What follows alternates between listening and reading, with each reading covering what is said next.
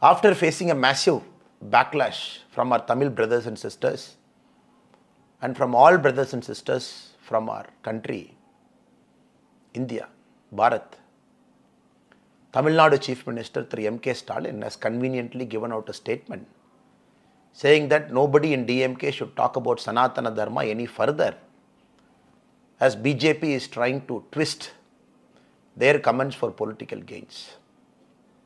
Now we all know the coordinated attack by the India Alliance for the last 2 years is a part of a larger conspiracy to eliminate Sanatana Dharma, the great Dharma of Hinduism, from our holy land. Essentially the group, the bloc called India Alliance, we all know have joined together only for their selfish gains and for their petty political reasons. That is why today they were forced to cancel their joint rally in Madhya Pradesh because people of country had read through their design. And for some of our friends who are still wondering whether their attack on Sanatana Dharma is a part of a larger conspiracy and design, I would like to place certain things in front of you. In April 2021, senior Congress leader from Tamil Nadu, P. Chidambaram, called Sanatana Dharma toxic. Later in July 2022, the whole country went in outrage after the Trinamool Congress MP, Mahua Moitra, called Ma Kali as a meat-eating and alcohol-drinking goddess. Then later when Mr. Rahul Gandhi started his Bharat Jodo Yatra from Tamil Nadu, from Kanyakumari, he had a lot of people who gave him company, undesirable characters. One such character was Pastor George Ponnaya. In the video, it was seen him explaining to Mr. Rahul Gandhi that Jesus Christ is a true God, unlike the goddess Shakti. So all these things, they kept experimenting for some time because they're very clear with their political design that they're desperate to win elections 2024 because all of them were united on a single common thread, their hatred for our beloved Prime Minister, Honorable Narendra Modi ji. Later, when Mr. Rahul Gandhi ji ended his Bharat Jodo Yatra in Haryana in 2023, in his last speech he said, Pandavas had the support of all religions, as if there were many religions in India at that point of time and everybody supported Pandavas, just like their ill-informed political speech now. Then if you look at their alliance partners across our country, a senior Samajwadi Party leader, Swami Prasad Maurya, he called after the Sanatana Dharma controversy arose, he called Hinduism as a hoax. He said Hindu as a religion is founded only to trap our Dalit brothers and tribal brothers and sisters. Then they still did not stop. The Bihar Education Minister and a senior RJD leader, Chandrasekhar ji, went one step further by calling the Ramcharitra Manas in a very bad language and in a very distasteful comment. Continuously, each leader, starting from Karnataka, within Tamil Nadu, wherever the India Alliance is there, either as a ruling party or as an opposition, they were competing among each other to insult the great Hindu religion, trying to see who can come number one. Now, all of us tend to believe, looking at what has happened. Suddenly the DMK raking up abolition of Sanatana Dharma in Tamil Nadu, trying to experiment whether it will work. Within 6 days, the Chief Minister of Tamil Nadu trying to pull back by calling for a truce and asking the DMK cadres not to talk about Sanatana Dharma. All of us wonder whether the conspiracy was hatched in the last India Alliance meeting in Mumbai, where all the leaders have taken a very coordinated stand. They felt this is the way forward to win elections. Now we all have to understand, our country, Bharat, is going through a greatest transition that we are seeing in the last many years. This transition is going to propel our country to great height, not only economically, not only spiritually, not only culturally, but reviving our great glory of Sanatana Dharma back.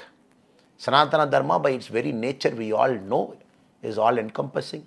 It takes everybody together. It doesn't discriminate between persons.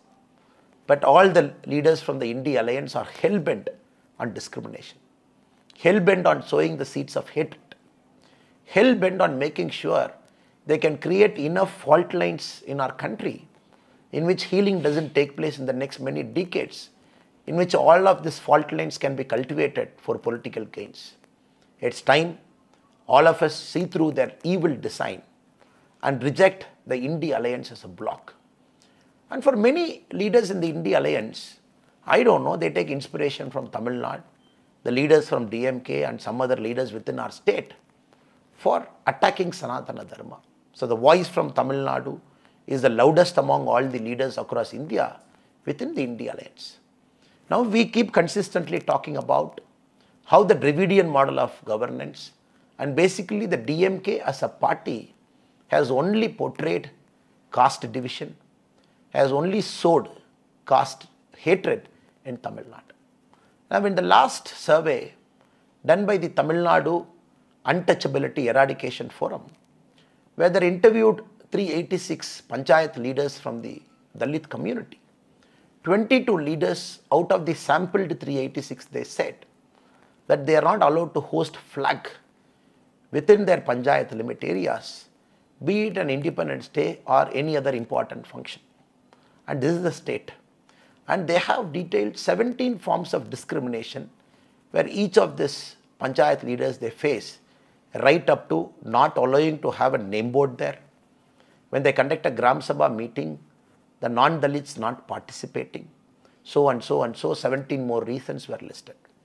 That is why this year the Tamil Nadu government was forced to send a chief secretary to a village to host a flag where a panchayat leader from the SC community wasn't allowed to host a flag.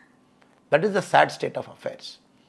In the last report tabled in the parliament by the Ministry of Home Affairs in 2022, talking about the caste-prone areas, districts in Tamil Nadu. Tamil Nadu out of 38, 37 districts are labelled as caste-prone. More than 385 villages are labelled as caste-prone sensitive villages. That is why we see every single day in Tamil Nadu, in one part or the other, we see a caste-based grueling murder. In a place in Pudukkottai, almost 9 months back, a human feces was mixed with the drinking water in the water tank. The Tamil Nadu government is yet to arrest the accused, and they talk about social justice and other things. In Tamil Nadu, we all know, especially after the DMK has come to power, or the DMK has been founded as a party right from 1949, they were experimenting this, and sometimes they have succeeded also. They were able to create enough fault lines in our society, and they were able to reap those fault lines for political gains. Now DMK is hell-bent through the India alliance to export this model of hatred across India. That is why after Mumbai, we are seeing a coordinated attack where one party leader in the India alliance is competing with the other in talking very stupid things about, without even understanding about, or without even acknowledging what Sanatana Dharma has done for the progress of our civilization. Now, the event getting cancelled in Madhya Pradesh clearly shows that the people of Bharat are united. They have seen through the evil design, a questioning, and that is why recently, when the India Alliance, the forum that is supposed to take part in the media debates, when they blacklisted more than 15 journalists, and very clearly we could see their evil design. They don't want to face uncomfortable question in the media, when especially the media anchors question Sanatana Dharma. If the India Alliance is trying to label one anchor, trying to pigeonhole that anchor into a box called Sanatana Dharma, they are sadly mistaken. Those anchors have raised the voice of common man for a pretty long time, and they are not ready to face the uncomfortable questions raised by those anchors, and simply they have labelled all those anchors as promoting Sanatana Dharma, whereby they will not take part in their debate. So consistently, very clearly, event after event, we see their evil design. They are trying to build a larger narrative that Sanatana Dharma is harmful to our country. So this is the time we should remain very guarded, keep these evil forces at bay, not even give an inch for these evil forces to come back and de-seat our country and take our country backwards, which our Honorable Prime Minister Narendra Modi ji is trying his best with all his might and power to take India back to its glory. Now I want to ask a simple question to my friends from India Alliance, especially to my DMK friends who talk about the illness of Sanatana Dharma and the Dravidian movement and other things. They have tried to abolish Sanatana Dharma, this and that. We all know Raja Ram Mohan Rai ji. In 1829, petitions after petitions he brought in, whereby he was very vociferous against the practice of sati, and the sati got abolished. Conveniently, the later Lutyens, Delhi historians and the Tamil Nadu, the Dravidian historians, they've forgotten Raja Ram Mohan Ji's contribution, and they talk only about a British viceroy who was there, who abolished sati. Likewise, if we talk about the Child Marriage Act, who played a major role to increase the age of a woman to get married? We all know it is P.M. Malabari ji from Gujarat. 1880, he played a major role. 1891, when the first draft law came, it had his stamp of signature to increase the age of women getting married. When widows were ill-treated, unfairly, not allowed to get married, who gave a voice to them? It is Pandit Ishwar Chandra Vidyasagar ji in 1856. He was very instrumental in getting that act for the Widow Remarriage Act, who is now trying to make sure the marriageable age of women can go up to 21. It is our BJP government and our Honorable Prime Minister Narendra Modi ji. Are these people not Sanatanis? Are these people don't practice Sanatana Dharma?